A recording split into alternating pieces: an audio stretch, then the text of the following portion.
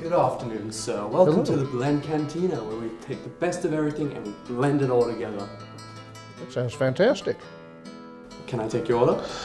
Yeah. I tell you, I want to start with a Diet Coke to drink, and I want to try your dip sampler platter, chips and dip, and would love to try your enchilada dinner. And if I could have vanilla ice cream with a cup of coffee for dessert, that'd be lovely. Lovely. Okay. All right. Take it right over.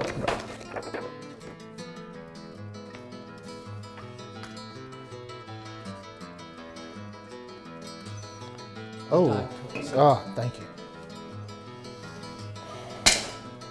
Watch it.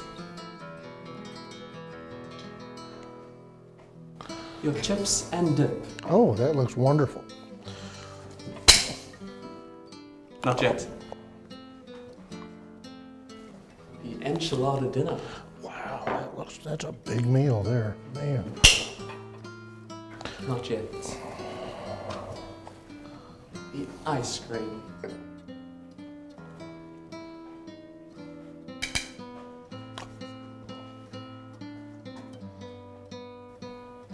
And your coffee. All right. So this looks good. Can I start eating now? Is it Not just yet, sir. okay? What are we waiting for? One last thing.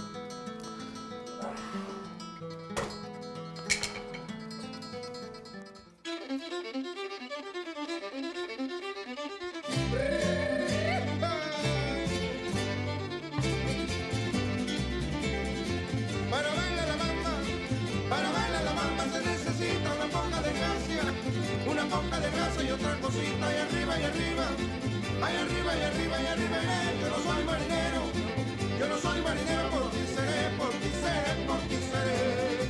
Bamba, bamba, bamba, bamba, bamba, bamba, bamba. Para subir al cielo se necesita una escalera grande y otra chiquita y arriba y arriba. Ay, arriba y arriba y arriba iré. Yo no soy marinero, soy capitán, soy capitán, soy capitán. Bamba, bamba, bamba, bamba. That's disgusting. Starting on Sunday, August the 2nd, we're going to go to a new worship schedule. We're going to have our traditional service at 8:30, and we're going to have our blended service at 11 o'clock.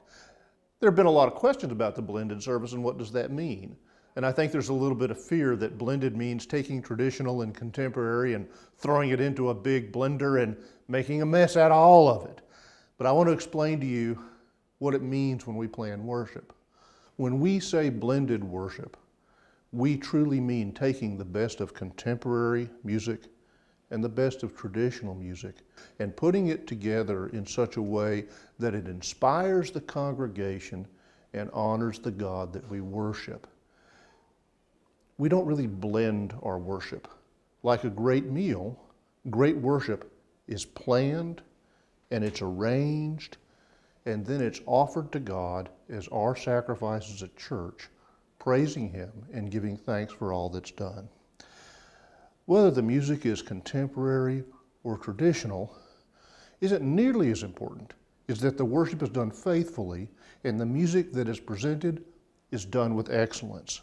I can assure you that under the leadership of Ed Gibson and Maggie Woods, we will have excellent, faithful, inspiring worship. There will be pieces of music that'll be new for you if you're used to contemporary, but you'll be inspired by the words and the majesty of those traditional pieces. And if you're coming from a traditional background and the music is new to you that's contemporary, you can still be carried away by the tempo and the melody and the flow of that music. But whether your preference is contemporary or traditional, remember what we're trying to do. We're trying to worship our Lord and Savior Jesus Christ, and we're trying to open up our worship in such a way that we can reach more people for the kingdom of God. I am excited about this new change in our Sunday worship, and I look forward to seeing what God can do with it.